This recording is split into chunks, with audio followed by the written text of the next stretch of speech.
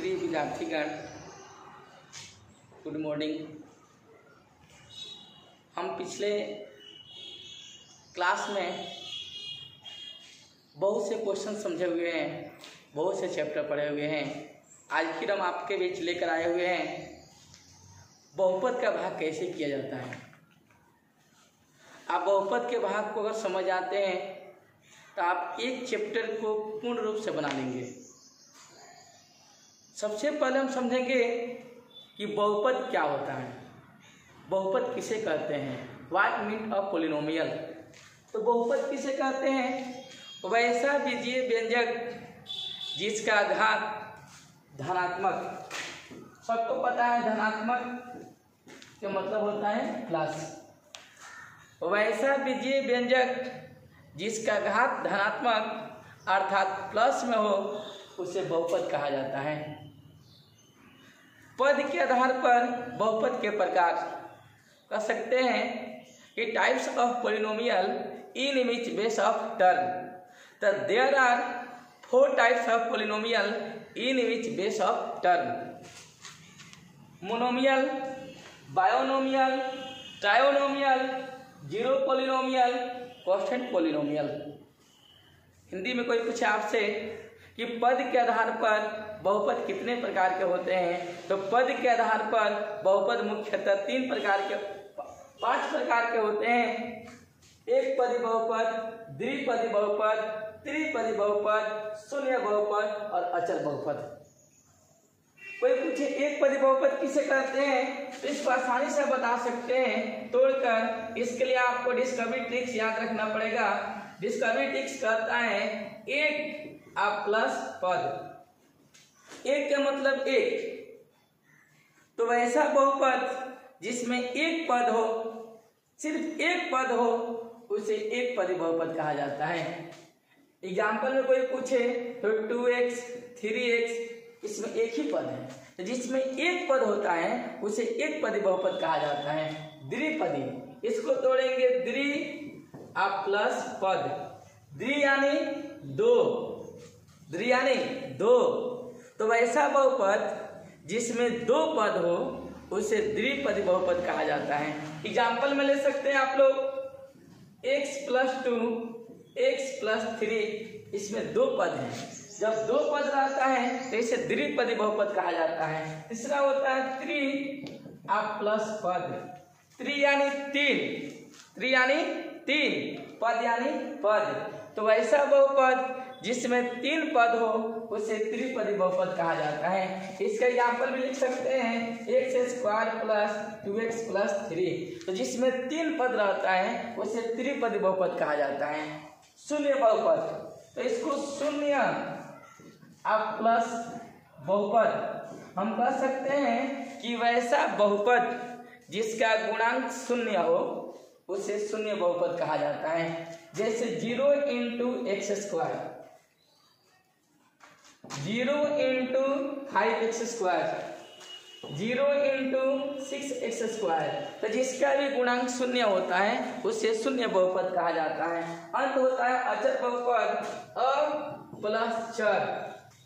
अ plus चर, अ के मतलब हो गया नहीं और चर के मतलब हो गया मान।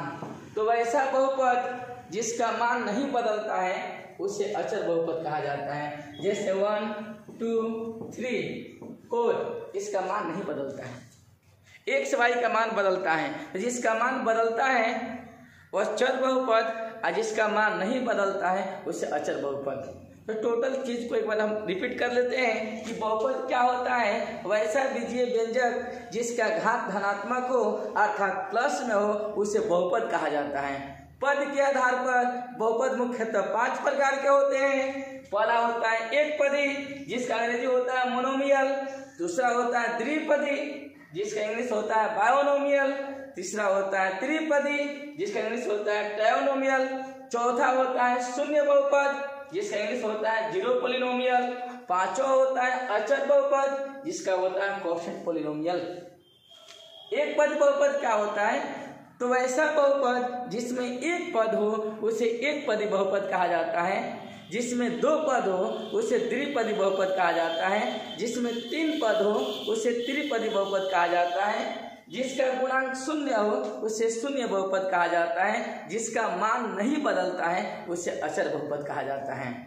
इसके बाद देखेंगे घात के आधार पर बहुपद के प्रकार। How many kinds of polynomial in which base of power. तो there are 3 types of polynomial in which base of power. घात के आधार पर बहुपद मुख्यतः 3 प्रकार के होते हैं।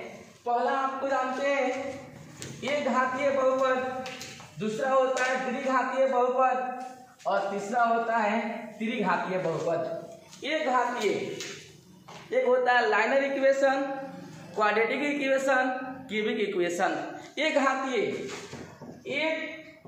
घातीय बहुपद तोड़ेंगे तो 1 आप प्लस घात, हम कह सकते हैं कि वैसा बहुपद जिसका घात 1 हो उसे एक घातीय बहुपद कहा जाता है। जैसे में आप ले सकते हैं 2x, इसका पावर कुछ नहीं है तो पावर क्या है 1।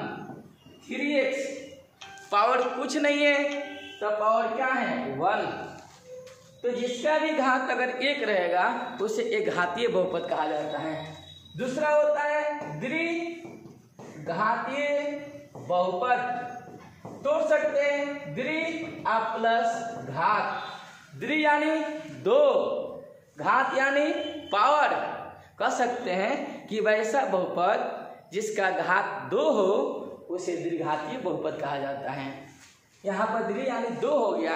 एग्जाम्पल में ले सकते हैं x² + 3, x² - 5। क्या देख सकते हैं घात कितना है 2। तो वैसा बहुपद जिसका घात 1 हो उसे घातीय बहुपद कहते हैं, वैसा बहुपद जिसका घात 2 हो उसे द्विघातीय बहुपद कहते हैं। और तीसरा होता है त्रिघातीय बहुपद। त्रिघातीय बहुपद जिसको कह सकते हैं त्रि प्लस घात, त्रि यानी 3, घात यानी पावर। तो वैसा बहुपद जिसका घात 3 हो उसे त्रिघातीय बहुपद कहा जाता है। एग्जाम्पल ले सकते हैं x² 2x के पावर 3, इसे घात 3 है, 4x के पावर 3 इसे घात 3 है। तो जिस भी बहुपद का घात 1 होगा एक घातीय बहुपद, घात 2 होगा द्विघातीय बहुपद, घात 3 होगा त्रिघातीय बहुपद। धन्यवाद।